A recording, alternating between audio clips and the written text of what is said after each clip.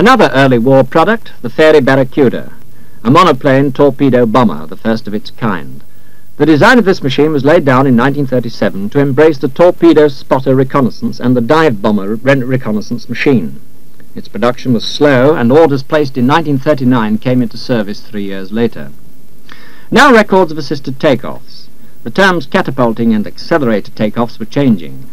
The Barracuda was powered by a Rolls-Merlin engine and was fitted with Youngman wing flaps to improve its deck landing characteristics.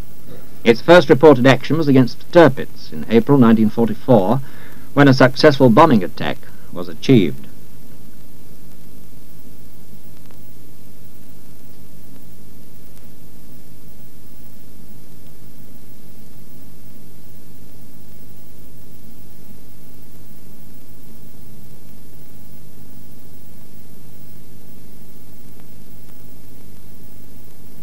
A side view shows how the aircraft is fixed to the accelerator and how those connections behave during the launching period.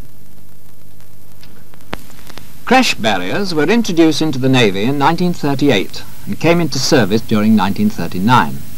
Here the Barracuda is doing a trial to test the efficiency of a barrier in HMS Triumph. A slow-motion picture of the same test. Crash barriers had been in use in America some years previous to these trials, and the first one designed in this country was tested at the RAE and modified considerably before it was installed in Ark Royal.